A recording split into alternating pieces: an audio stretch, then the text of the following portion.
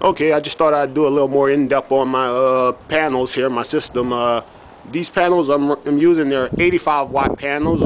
That's 6 85 watt panels. That's 225 watt panels. And these here are 10 more 85 watt panels. That's 5 and that's 5. And they're all 12 volt panels. So I'll just take you inside and show you what I got inside and what's running off of it. How I'm making use of my system.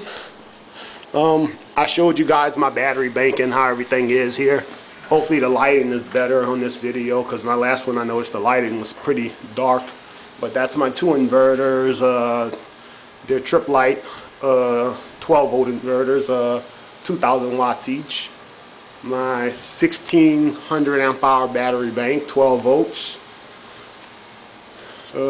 My stuff here, and what I really want to show you guys is how I'm using the power, and I'm using it to power. I'm powering my garage. I'm not using these fluorescent tubes here. I'm using LED strips for my garage lighting. This one, and I have the same over here over my work table. I picked those up at an LED store, and I like them. They run off 12 volts. I have the on and off switch right here on my charge controller, so that's off. See what they look like off. And on. So, and I'll take you inside and show you some of the things I'm running off solar. Like I said before, every load of clothes we wash in this house gets washed on solar. Not the dryer, of course, that's 220. Just do a simple, not say anything. I'm hoping the lighting is better, but my whole kitchen, everything's running on solar, and except for the stove. The stove is 220, but everything else runs on solar. In this room, we runs everything on solar. Let me stop this YouTube video playing on the computer. But yeah, that's a 61-inch TV that's running on solar. It's running off this computer right now, watching some YouTube, and all my appliances and game systems all run on solar.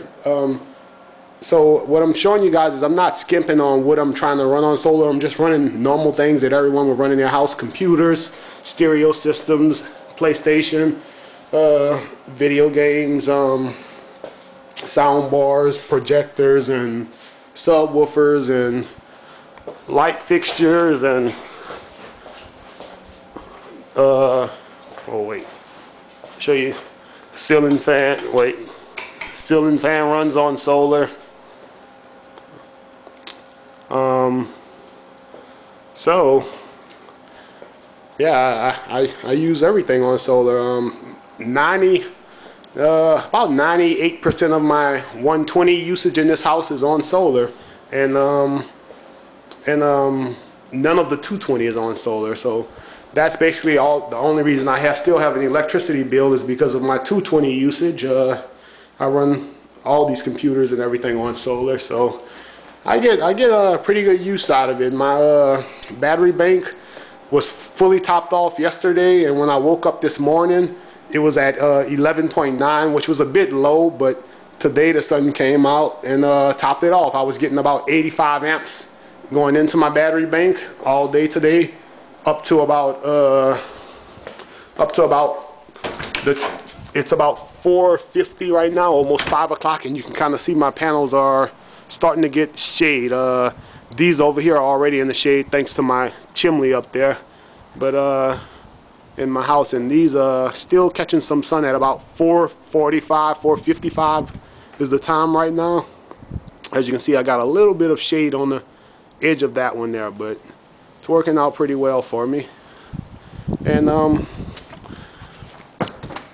yeah, my system works well. I kind of like bragging that every load of clothes I wash is on solar. Every load of dishes that I run in my dishwasher is on solar. Every time I run the microwave, this refrigerator is running on solar 24/7, 365. And my system's been up and running for about a year now, like it is, without any problems. Nothing's failed on me, and I like it. It's I commend anyone who build a system, and I'm self-taught. I learned a lot, and I already knew a lot as I do a lot of electrical work and stuff like that, and electronics. So I put it all together. It wasn't hard, and I recommend anyone that can do it. It's pretty neat.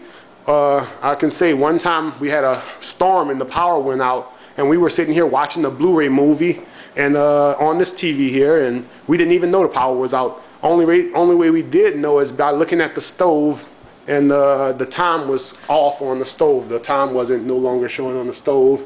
So yeah, that's how we knew the power was out, and that everything remained normal in the house besides the clock being off on the stove, and that was pretty cool. So comment on it, ask any questions, and I'll be happy to explain to you more on what I have. Thanks, guys. Bye.